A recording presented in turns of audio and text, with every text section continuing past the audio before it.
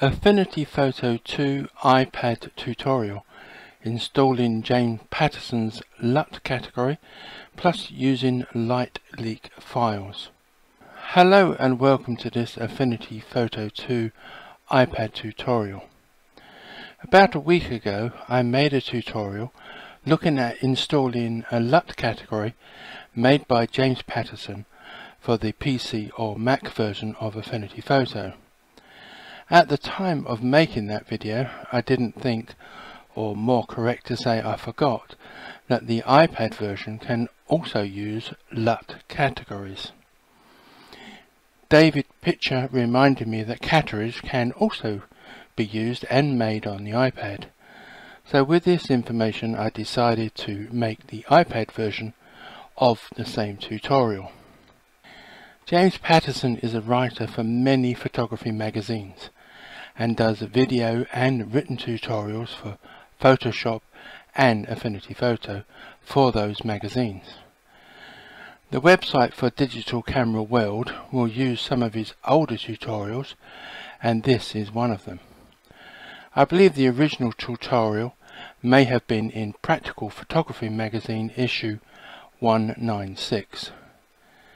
I will add a link to this web page in this video's description. On the website there is a video tutorial for the PC and Mac users where James Paterson mainly goes over how to manually edit the image yourself with adjustments and other tools. You should be able to follow this on the iPad as well if you want to go down that route. At the end of the video, James quickly talks about the free LUT categories that you can download and install. Further down this web page, James has also added some basic written instructions to again edit the image manually.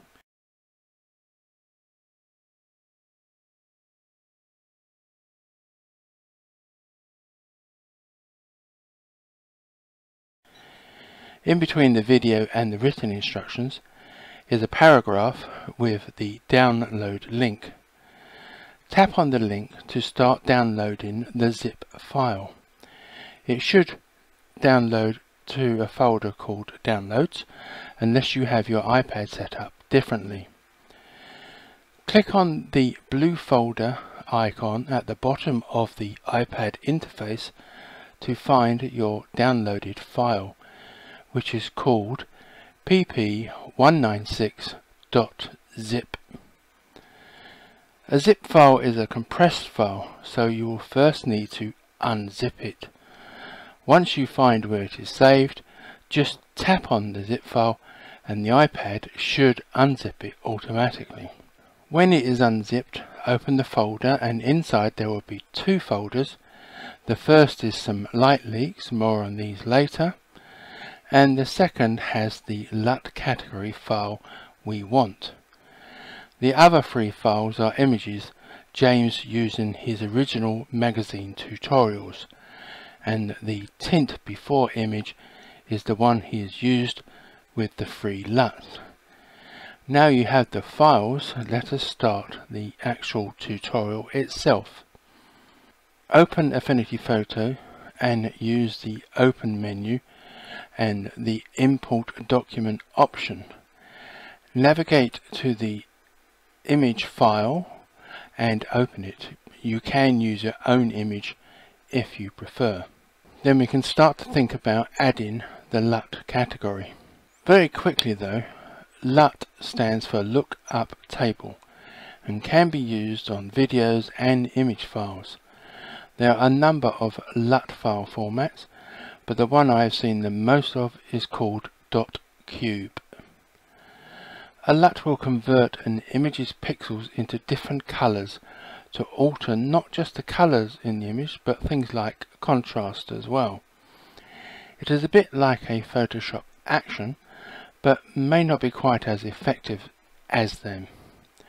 They can take up a fair bit of memory, so it may be best not to have too many installed. Just add them individually where possible, as and when needed.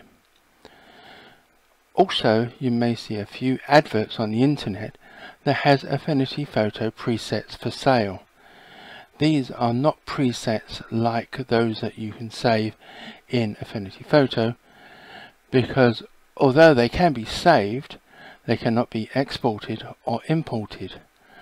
These presets that are for sale are just collections of LUTs, so be aware of this if you are thinking of buying them. May be best to search for free sets or make your own.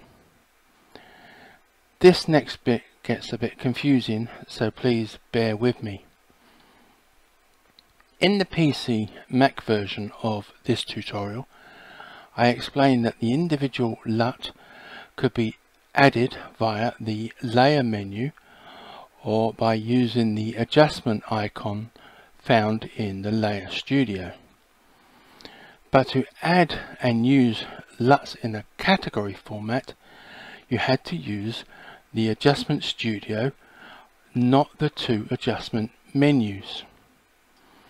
The iPad has an Adjustment Studio, and selecting LUT or LUT from the Studio menu gives you the option to add an individual LUT, much like the PC's adjustment menus. I could not find a way to access categories like in the PC Adjustment Studio, because the three-lined menu icon at the top of the Adjustment Studio panel will let you just toggle the view from the list of icons to images or icons and back again. So in effect, the iPad Adjustment Studio works like the desktop version's two adjustment menus. To get to use categories on the iPad, you need to use the Adjustments submenu.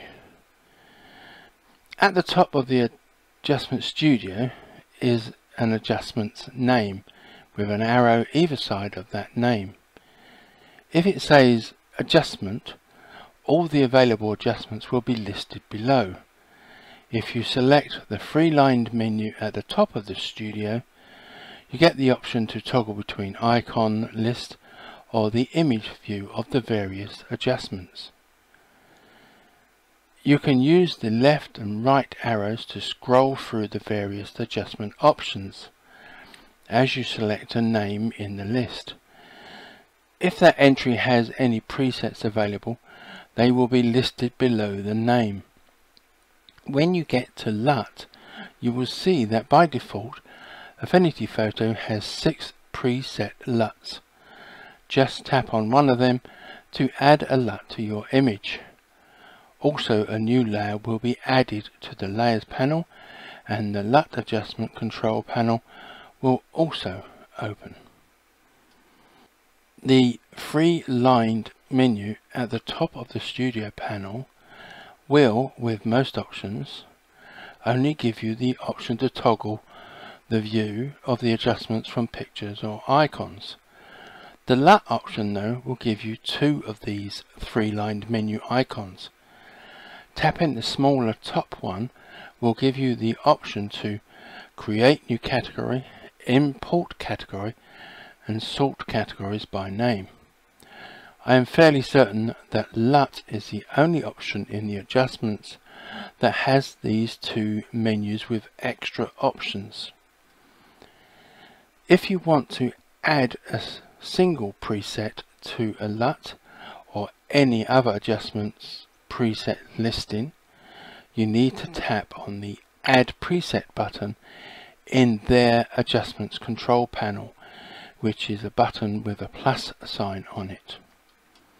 The bigger and lower of these three-lined menus will give you the options Rename Category, Duplicate Category, Delete Category, plus entries to import, export and sort individual LUTs rather than categories.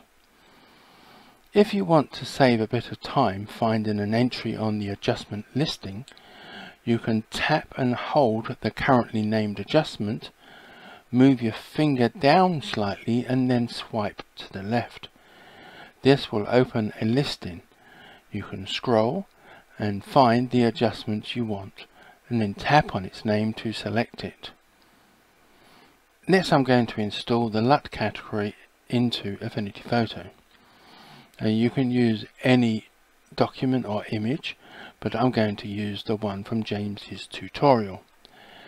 Find and select LUT from the sub-menu of the Adjustment Studio to get the extra free-lined menus. Tap the small LUT menu icon at the top of the studio to get the menu options Import Category. Navigate to where I have downloaded the unzipped PP196 file. Open the free BW Tintin set folder to get the BW Tintin set.a LUTs file. As mentioned before, LUT files formats will most likely be .cube, and as such can be used by many video and image editors.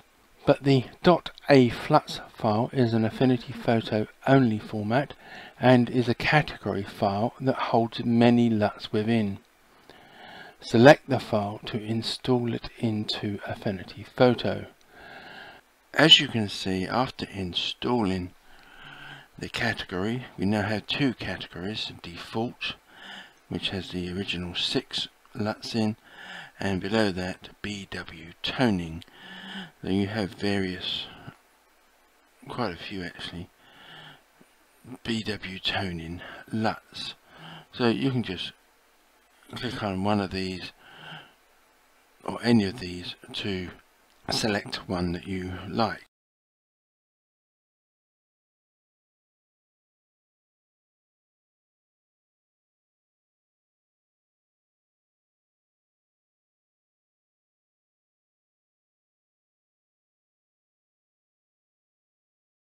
Now on this particular picture I quite like the platinum one, which I have now added.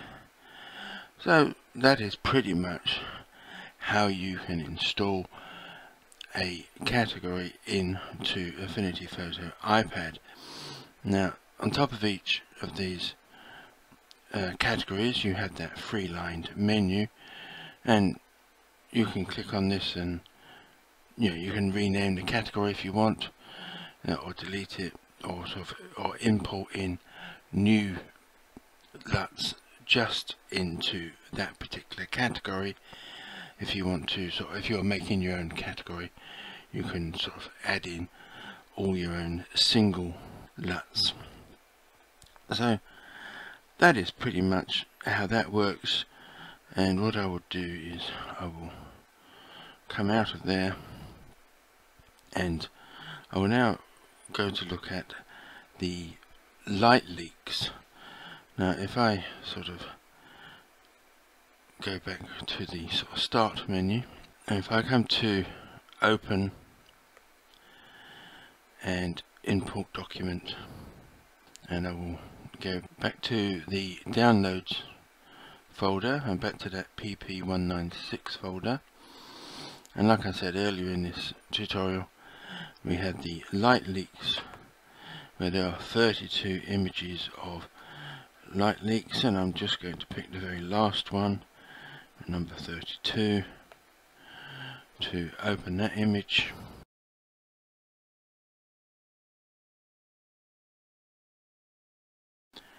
And then I'm going to go back again, open, import document, and I'm going to open the retro start image of this girl here. Now this light leaks files I believe are from James's tutorial that was in the same magazine, but I don't know where the link of the video tutorial is. I'm guessing it was possibly a Photoshop tutorial within that magazine, but we can use these in Affinity Photo as well. So I will select that image, and let me just come back to this light leaks image and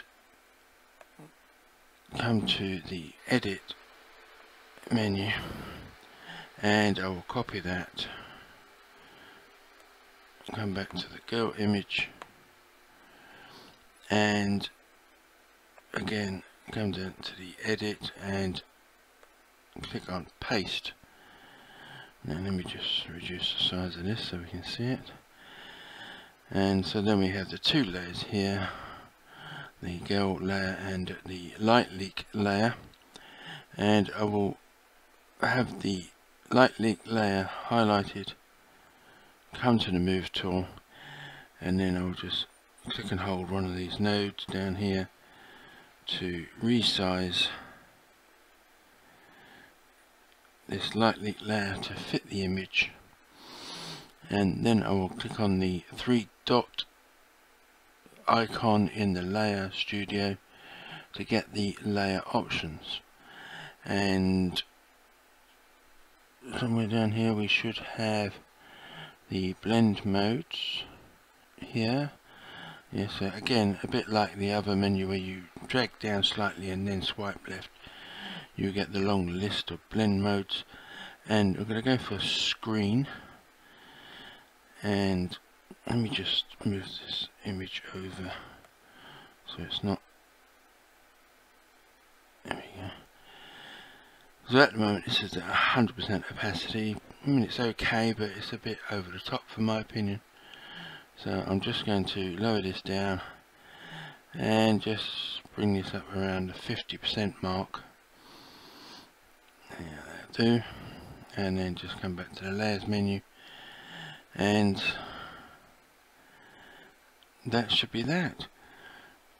So as you can see, not only do you get the LUTs in James Paterson's tutorial and his downloads, you also get these light leak files that you can add to your image and give them a sort of vintage look. So hopefully that covers everything. Sorry it's been a bit long-winded and wordy, but there was a lot to explain and get through, especially for beginners on the iPad. So thank you for watching, and goodbye.